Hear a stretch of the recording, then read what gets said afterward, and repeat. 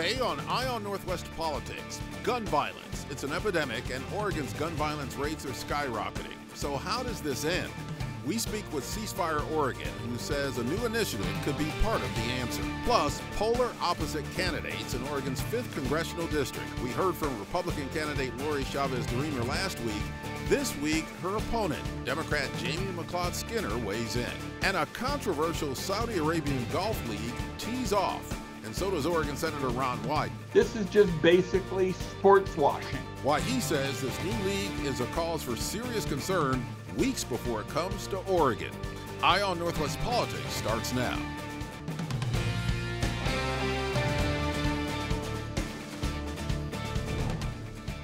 Thanks for joining us. This is Eye on Northwest Politics. I'm Ken Body.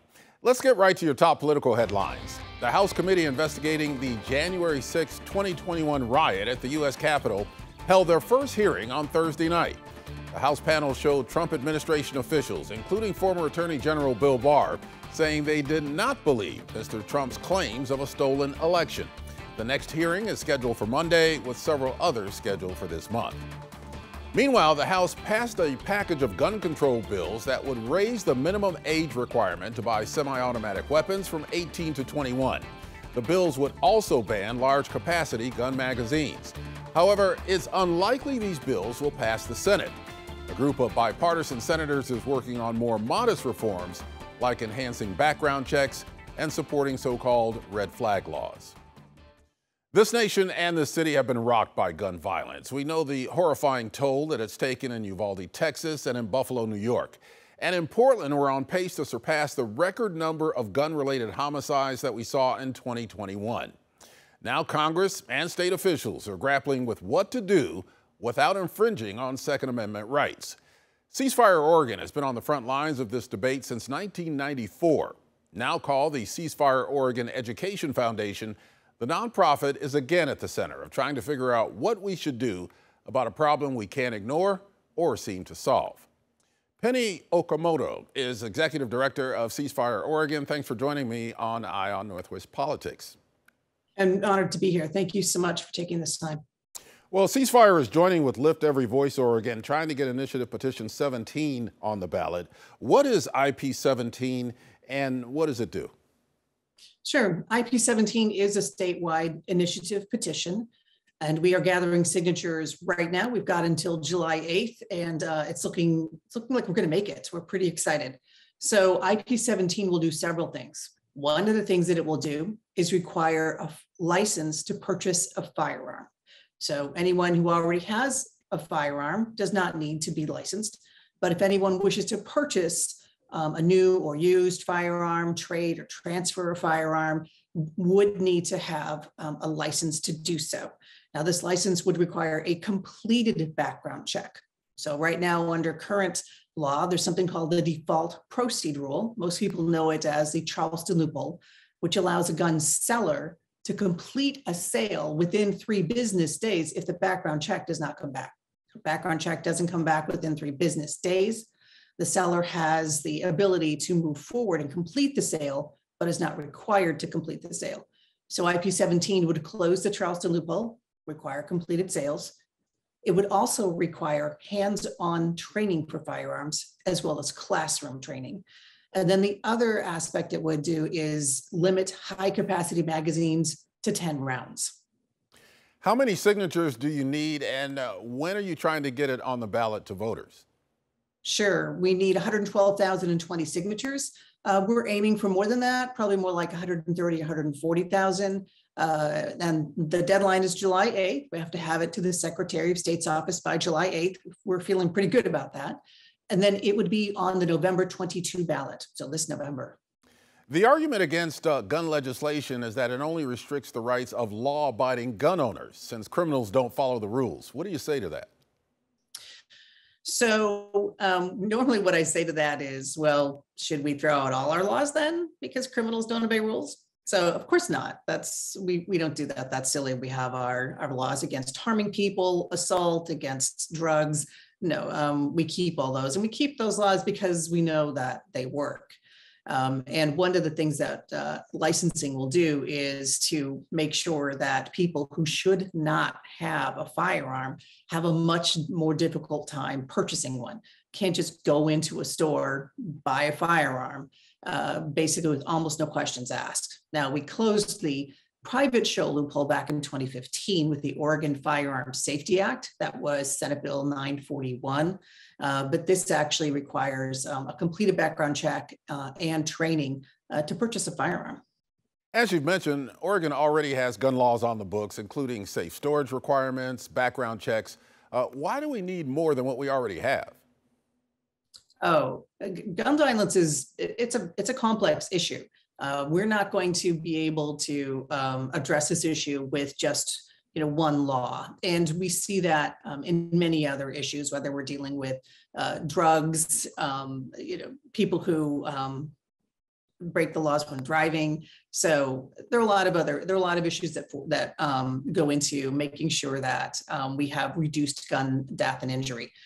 One of the best products, I shouldn't say products, one of the best documents that I've seen actually was something that was produced by an organization that I work very closely with, which is GVpedia. It's called the Denver Accord, and I was one of the architects of the Denver Accord, and it's at the denveraccord.org. It is a roadmap to the best policies and laws to reduce gun violence. And the top two, licensing and registration. Those items are going to do the most to reduce gun violence. But it also includes, micro-stamping. It includes community violence interruption programs. It includes banning assault weapons, high-capacity magazines. So that's an entire roadmap of what needs to be done to reduce gun violence. But we have over 400 million firearms in the United States, more firearms than people. So this is a huge problem that's going to take decades to bring under control. As we mentioned, the shootings in Uvalde and Buffalo prompted the U.S. House to pass national legislation, including raising the age of buying assault-style weapons from 18 to 21, also limiting gun magazine capacities. What do you think of that legislation, and does it look like it will go through the U.S. Senate, because that seems to be the obstacle at this point?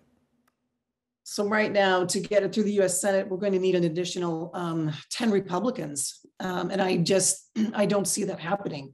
And here's why: because Republicans and a few Democrats, including Kurt Schrader, who, by the way, he voted against the Protect Our Children Act, or Protect Our Kids Act is what it's called, excuse me. Kurt Schrader voted against that. He was only one of two Democrats to vote against that.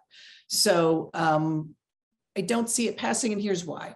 After Sandy Hook, the United States Congress got away with not passing any laws. They pleased the NRA, they pleased the National Sports Shooting Foundation, they pleased the Safari Club International, they pleased basically the people to whom they're beholden, right? And if they got away with it at Sandy Hook, they know they're going to get away with it now, or at least that's what they think.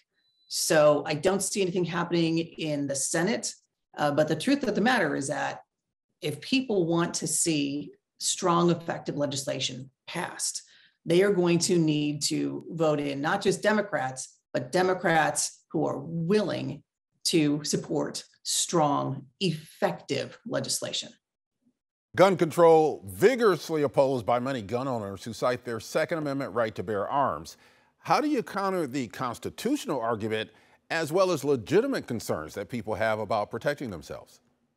So there are three things there. So first of all, we know that the majority of gun owners, for example, more than 80% of gun owners actually support background checks for all gun sales.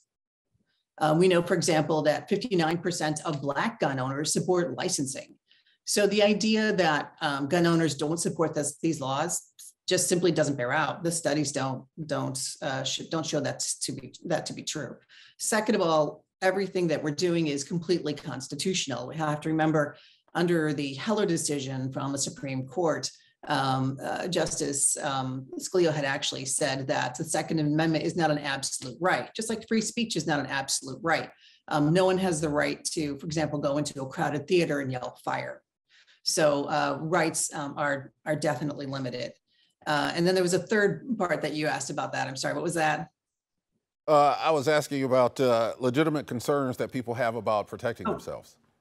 Right. So we also know, too, that the concept of self-defense gun use is really kind of a myth. We take a look at the numbers from the Gun Violence Archive, and they show usually 2,000 or fewer defensive gun uses a year, and not all those defensive gun uses are successful. Meanwhile, we have tens of thousands, 45,000 people who use a firearm either to kill themselves or to kill someone else. So it's just not a reality. If people think they're going to get a gun to protect themselves, okay, but they need to make sure that they understand that a firearm in the home doubles the risk that someone in that home is going to commit suicide, be killed by homicide, and triples the risk of suicide.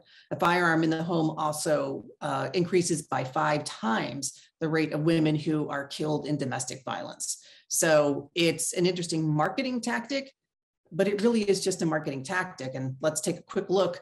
400 million guns in the United States.